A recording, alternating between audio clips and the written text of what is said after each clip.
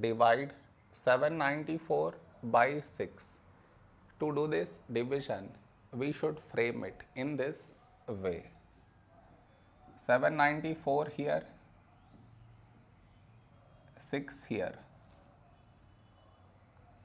This is your step 1. Next, here we have 7, here 6. A number close to 7 in 6 table is 6 ones 6. Now we should subtract, we get 1.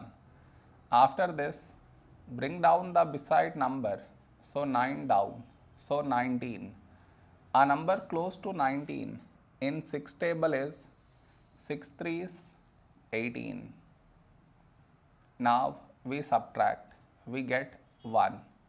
After this, bring down the beside number, so 4 down, so 14. A number close to 14 in 6 table is 6 twos 12. Now we subtract, we get 2.